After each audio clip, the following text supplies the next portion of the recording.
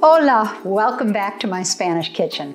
This is where I have fun making all kinds of super tasty dishes based on Spain's incredibly healthy Mediterranean diet. So if you're interested in learning some Spanish classics, go ahead and click on the subscribe button below and join me today as we make croquetas. They're famous all over Spain. They're served in tapas bars, cafes, and restaurants, frequently as a first course, or just as a tapa along with a caña or a glass of wine. So let's get started. Let's talk about the ingredients. There aren't very many and it's pretty simple. We start by making a basic bechamel sauce. It's going to include 60 milliliters of olive oil. I chose Frank oil because it's got this incredibly floral, fruity, and sweet flavor to it. And I just think it'll complement the bechamel better. Your option, if you don't want to use olive oil, is to use 4 tablespoons of butter. But I'd stick with olive oil. It's a little bit more Spanish that way. I'm going to mince half an onion, and we'll add that to the sauce. We'll also add an equal amount, or 60 grams, of all-purpose flour, and that helps to make a roux. And a roux is the basis of any cream sauce that you would have made for gravy when you have Thanksgiving, but in this case, it's the bechamel.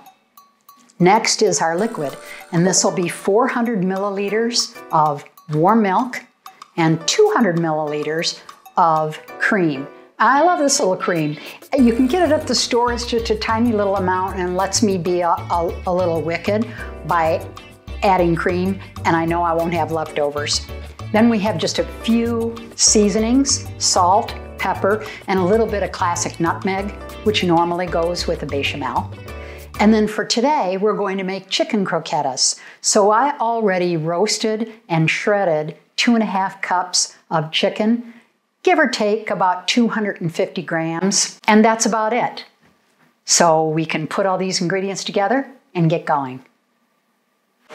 I added 60 milliliters of olive oil, got it to a low temperature just to simmer at about 120 degrees centigrade, which is a low medium. And I've added the onions, and I just want them to very gently cook until they're translucent. It'll take us 10 minutes, and then we'll add the flour. Next ingredient, we're going to take the 60 grams of flour, we're going to add it all at once to this beautifully softened but not browned onion. And I'm going to stir it, and this will take just a couple of minutes. We want the flour to cook because if you've ever made a gravy with uncooked flour, you know what it tastes like. It's like paste. Now I'm going to add the milk, but I'm not going to add it all at once. I'm going to add a little at a time, whisking as I go. And I'm just going to go ahead and add the rest of the milk. Mix this in. And then finally, we'll add that cream. And this is the decadent part.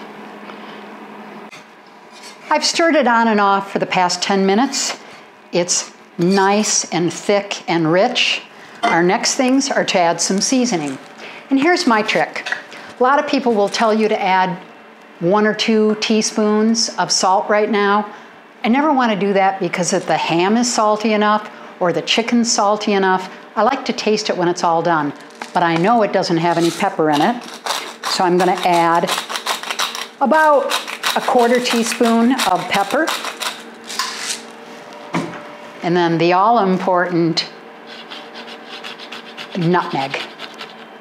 Nutmeg is such a classic. Bechamel sauces are always made with nutmeg, and the flavor is just really lovely. So that's it, about 1/8 teaspoon. Now I'm going to mix this all together a little bit.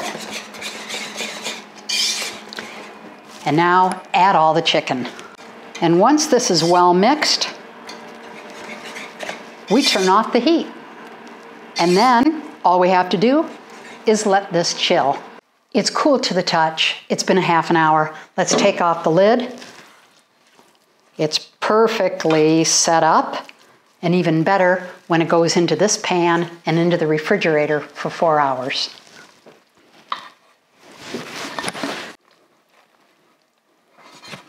Wow, olive oil makes it really easy to wash dishes. Now I'm just going to smooth it out to the edges. The purpose of this is croquetas are little batons, kind of like your thumb. And if I can get this to a nice, even size before it goes in the fridge, then when it comes out, all I have to do is cut this block up into even size pieces, and it makes it so much easier. It's been a little bit more than 4 hours. I'm going to unmold this. It's gotten nice and chilled in the refrigerator. So I'll take off the plastic wrap on the top, and now I can use the bottom plastic wrap to lift it right out and bring it right over to the cutting board, just like that. Very easy. And instead of using a knife, I'm going to use this pastry cutter. It's a little bit easier, and I want to cut what I think is about the width of each of the croquetas, and then I'll cut them in thirds. This works so nice. Instead of having to scoop it and manually figure out if you've got about the right amount, that's all I need to do. Now I'm going to cut them into, almost actually, I'm going to cut them into quarters. Going across. And now all I have to do is take one, mold it just a little bit so we have a nice shape. Croquetas are generally about the size of a fat thumb. And I'm going to set them right here. I'll just do a couple of them, but we'll get started with this, just like that. It's time to get these ready for the deep fryer. I've taken out 6 of all the ones I formed. These are going right into the freezer as soon as we're done with this job, so I can save these for another party. The 6 I put in just a very light coating of flour. That's the first part. Then I'm going to dip them in egg wash, and this is 1 egg with about 2 tablespoons of water, mixed really well, and then into a finely ground panko. Any kind of breadcrumb you could use, but I like panko because it's so fine, and especially if you put it through the food processor and get it even ground even finer, makes a lovely finish. So also, I'm only going to use 1 hand as I do this. The next part is to simply coat them with some panko. And this too just needs to be a light dusting. Roll them around just a little bit so they're completely coated, ends and all. And shower them with some of this incredibly fine panko.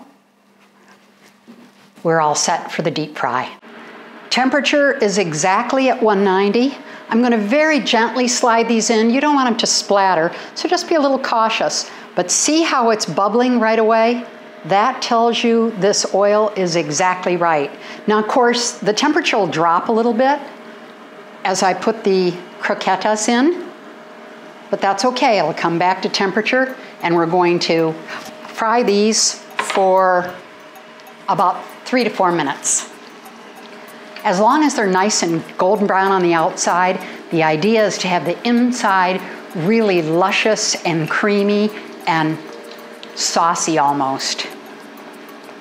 So look at that beautiful bubbling we've got going. It's been 4 minutes, so I'm ready to take them out. They look beautiful, golden brown. I'm going to move them over to a plate lined with some paper towel so they drain nicely. And then I have to be patient because I'm always ready to eat these the minute they come out. And of course, you can't do that. You burn your mouth. So patience pays off. We want them cool so that they don't burn our tongue when we're trying them. But you also don't want them to get too cool, because one of the beauties of having a croqueta is having it nice and hot and meltingly creamy on the inside. And that's what we're planning on having.